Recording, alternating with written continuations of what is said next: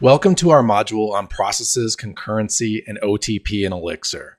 If you're looking to harness the full potential of Elixir in building highly concurrent and fault-tolerant applications, this module will teach you how to do that.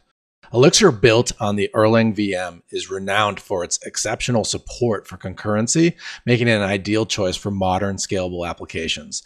In this module, we're diving deep into OTP, the set of tools and libraries that are part of the Erlang runtime. OTP is a collection of incredibly powerful features that make Elixir a standout language for developing distributed and fault-tolerant systems. We'll start by exploring Elixir processes. These are not your operating system processes, but lightweight threads of execution that make it possible to run millions of concurrent operations. Understanding Elixir processes is key to unlocking the concurrent programming capabilities of the language. From there, we'll dive into the concept of concurrency in Elixir. You'll learn how Elixir manages to perform multiple tasks at the same time, making efficient use of system resources, and how this can lead to remarkably high performance applications.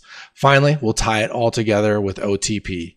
You'll see how OTP frameworks like GenServer, Supervisor, and others provide a structured way to build applications that are not only concurrent, but also resilient and self-healing. With OTP, you'll learn how to design systems that embrace failures rather than fear them, ensuring your applications are always available and responsive. By the end of this module, you'll have a solid understanding of these fundamental concepts, enabling you to build Elixir applications that can handle efficiently large number of simultaneous users and are robust enough to withstand the challenges of the real world.